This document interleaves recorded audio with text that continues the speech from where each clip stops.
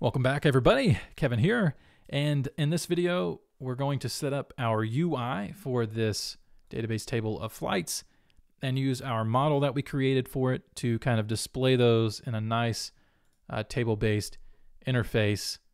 Now, the first thing that we have to do, like we did with post types, is we have to register a resource set of pages for our custom table.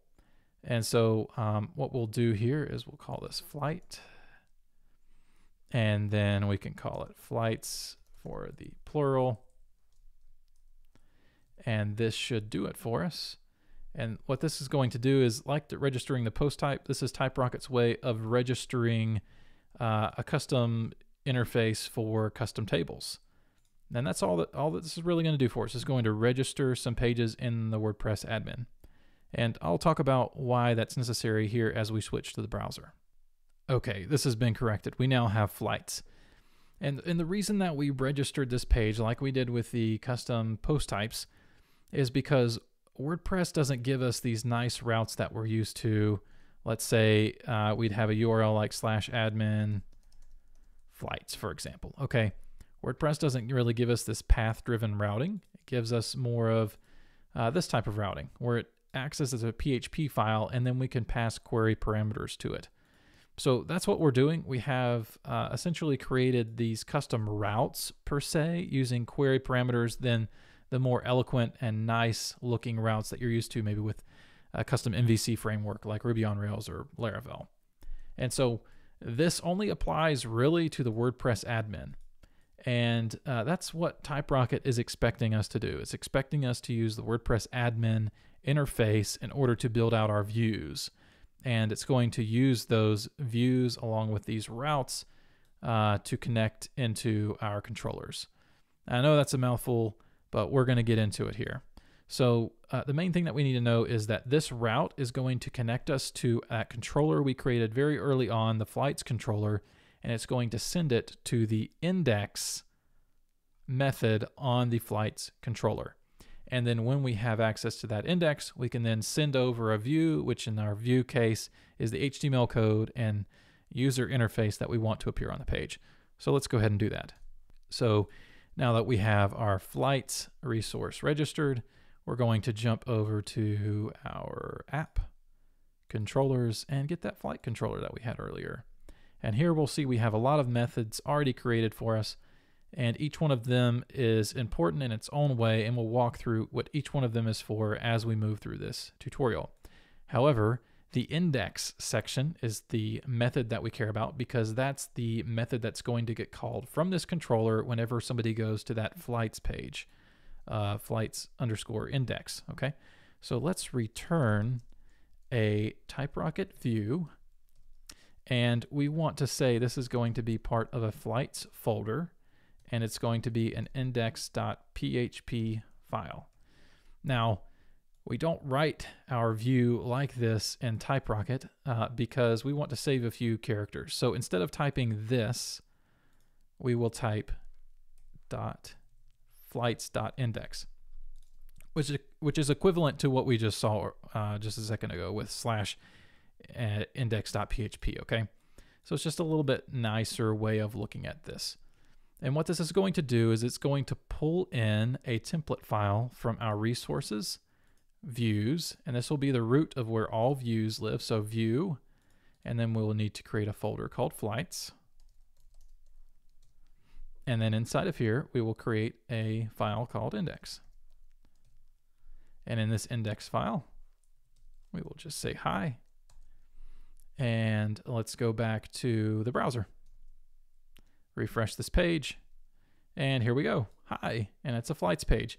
And you'll notice that on the admin, if you're accustomed to Laravel layouts, essentially views for admin pages already come with the WordPress main layout with the navigation and such.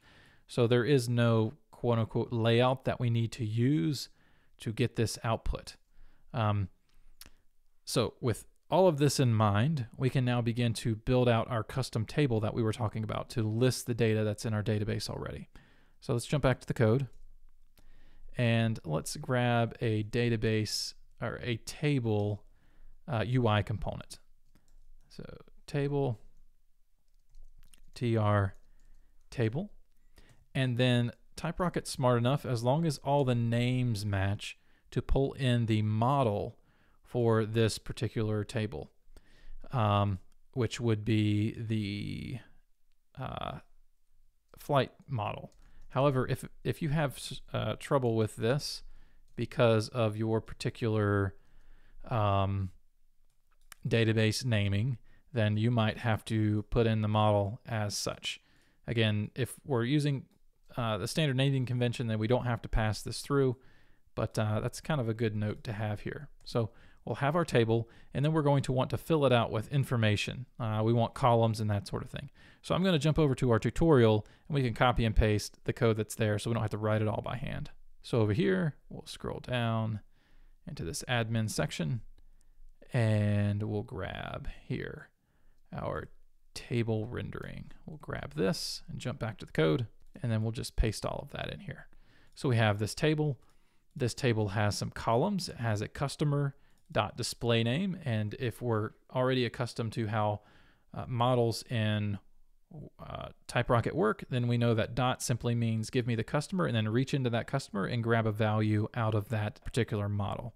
So we were able to get not just the customer, but the information about the customer into this page. And then we got the seat, and we got the post title from that seat. And then our primary column will be customer.display, which is this here. And this is important because let's say you go to a mobile view or something like that, then WordPress kind of needs to know what your primary column is. And then our quick actions, for example, when we hover over, like in post type, we need to see the edit, view, and delete sections. So that's what these actions are here. And then we're going to render that table, and it will give us a nice looking table without too much work. So we're going to save this, jump back to the browser, and in the browser, we're going to refresh this page, and we'll see, hey, we have the edit, view, delete section, those actions, we have the seat title and the ID. If we want to pull in more information, we can say, let's grab the customer email. So back here, we'll just copy this, paste it in. I think it's user email. I could be wrong. We'll just do email here, and we don't need quick action twice, so we'll save that, jump back to the browser, refresh, yeah, and there we go. Now we have the customer's email. Yeah, so that's our table view for this particular admin page. Now in the next few videos, we'll look at building out, adding and editing our flights, and then after that, we'll look at protecting things in terms of policies to kind of lock down this system. So people that we don't want editing things, let's say subscribers or editors, cannot edit, delete, and update any records in this flight system that we want if they don't have capabilities for it.